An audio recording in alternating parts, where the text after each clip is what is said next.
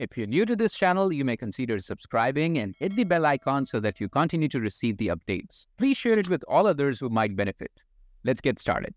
Hello and welcome. In this video, we're going to talk about anomaly detection. So let's start with what are anomalies? Why do we need to do anomaly detection? Anomaly detection is the process of identifying rare events or outliers that deviate significantly from the norm in a dataset. These anomalies can signal potential issues or interesting patterns in the data.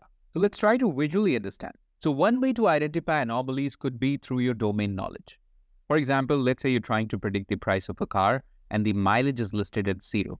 So you may say that's an anomaly because which car would have a mileage 0 and why would somebody even buy it? Similarly, you're trying to work on a patient-related data and you have some unusual values related to a patient's weight, which really doesn't match the age.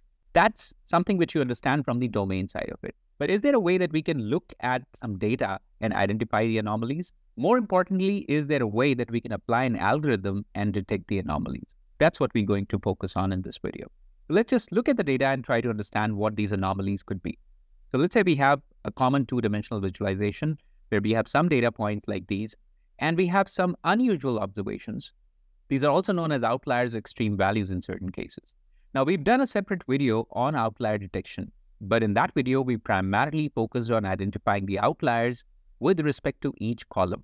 In a particular feature, if a value is unusual, we call it an outlier. Right now, when we are going to look at it, it will be from a broader perspective, that we're looking at the entirety of the data and then trying to find out the unusual values. For example, in this visualization, if you see, these 2 points do not have an unusual y value or the vertical axis you see, because other points do attain that kind of a y value. But these points seem to have an unusual x value in this case. There could also be a scenario where both the x and y values are usual, still the points are somewhat different from the rest. So there are multiple possibilities, and that's where we don't need to just look at it from one feature's perspective. We may want to look at it from the overall data's perspective.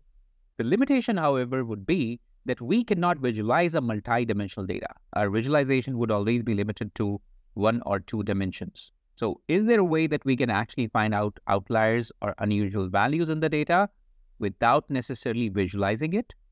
That's what we're going to focus on in the subsequent slides.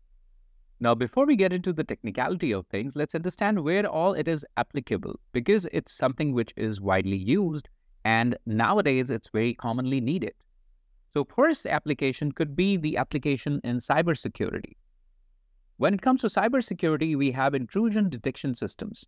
Anomaly detection is used to identify unusual patterns in network traffic or system logs, indicating potential security breaches or malicious activity.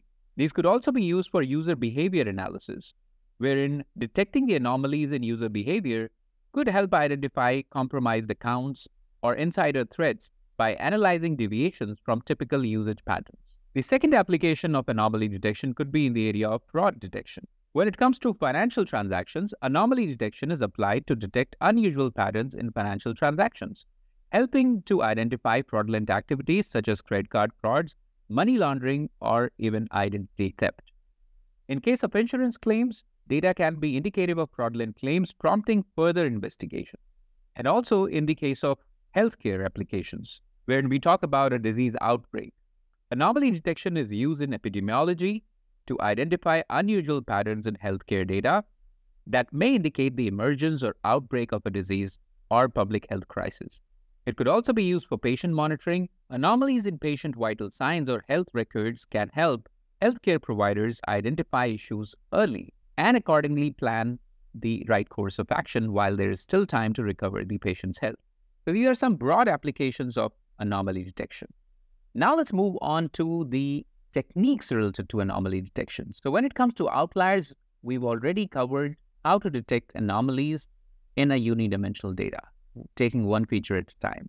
But here we're going to focus on a special technique that's known as the isolation forest.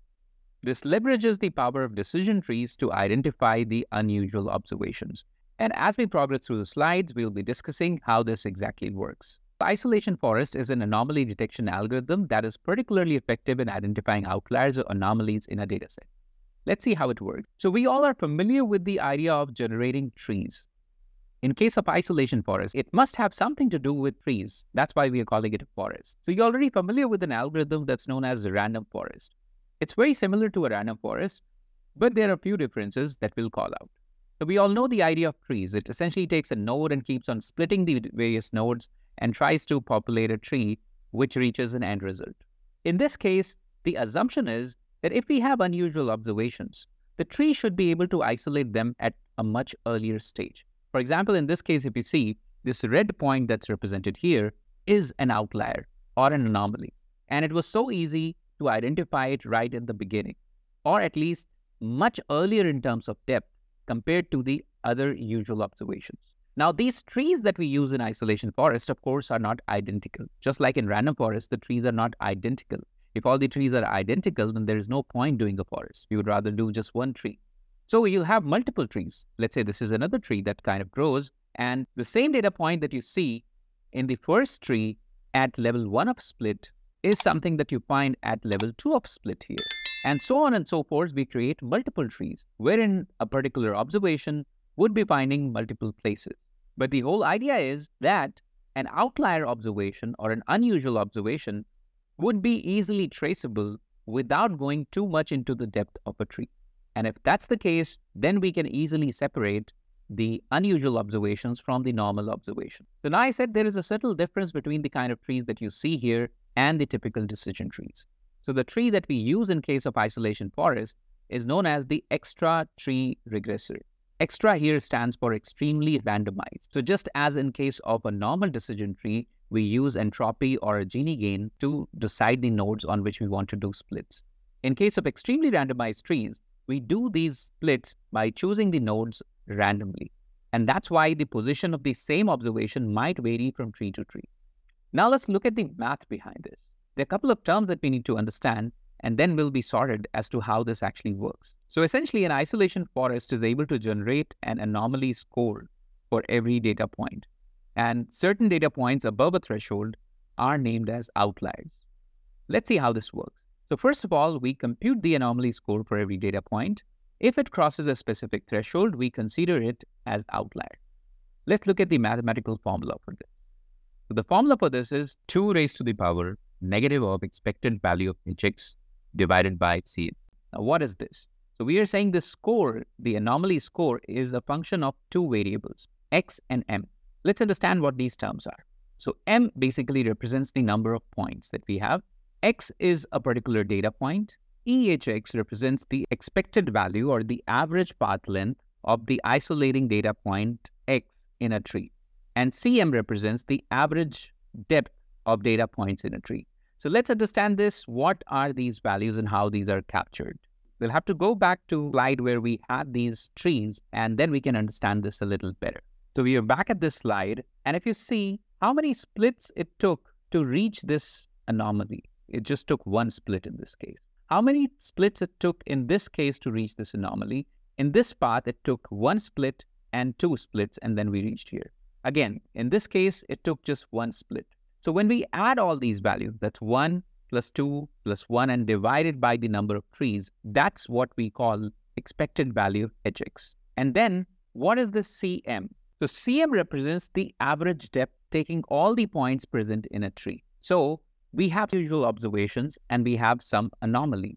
We are trying to compare on an average, how is this anomaly across the forest compared to how these points are within a tree. So it is believed that these anomalies would be identified by much lesser splits compared to a kind of data which is usual. Let's go back to the mathematical equation and understand how this score is generated and what to interpret out of it. So if we look at this equation, let's try to understand the relationship between the average path length for the point that has been isolated as an anomaly versus the average depth of all the data points in a tree. So if we have the E of hx much less than Cm, then this function, which returns the anomaly score, tends to 1. So you can imagine if this value is much less, which means the value in the denominator is much higher. So you have a small value divided by a much larger value. This would almost become 0. This power becomes 0 irrespective of the sign, negative or positive. 2 raised to the power 0, that's going to be 1. And likewise, if we have this E hx much greater than Cm, then what happens? Then we have a pretty high power of a number which is greater than 1. And this is with a negative sign, which means now this value overall would tend to 0. In a way, you can write it as 1 by 2 raised to a pretty high power. So if when a fraction is raised to a very high power, it will always tend to 0. And when this E of hx is equal to Cn, these two values are equal, which simply means that the depth at which an anomaly is found is the same as that of a normal data point. Of course, in this case, the score that we'll get would be 0.5. So generally, if the anomaly score for a data point is greater than 0.5, we will consider it an anomaly. The closer to 1 it is, the stronger the anomaly. The closer to 0, it's more likely to be a very normal data point. In fact, anything less than 0.5 would generally be treated as a normal data point.